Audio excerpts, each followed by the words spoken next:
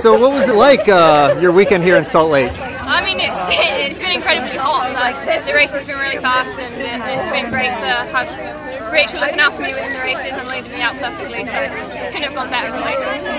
And what was your strategy going into this weekend? I mean, patience was the key. There's only two of us, so we have to leave it late and try and hope that it comes down to a field sprint.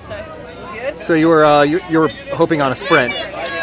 We weren't opposed to either, but I was quite confident in the fact that I could sneak a podium. I definitely didn't think I'd win both days, so that's a nice surprise. And could you describe the last lap for us today?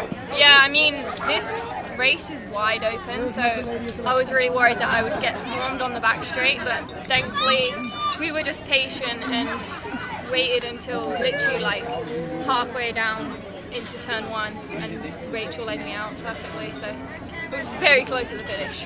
Did you know you won, or was it just a bike throw? I just threw my bike and hoped for the best. And then hoped you got a couple centimeters more than the other. Yeah. But yeah, DNA was neck and neck with you right there. They were really putting in a hard effort. Fast. Literally had to get out the saddle and sprint for the second time, but yeah.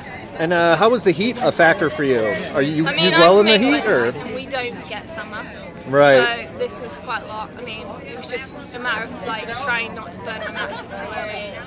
I mean, you couldn't stay cool. Everyone was in the same position, so trying to deal with it as well as possible. Bunch of ice packs in the back, right? I think we've had all the ice in Salt Lake. Awesome. Well, thank you so much. Thanks so much. And congratulations on back-to-back wins this weekend. Thanks.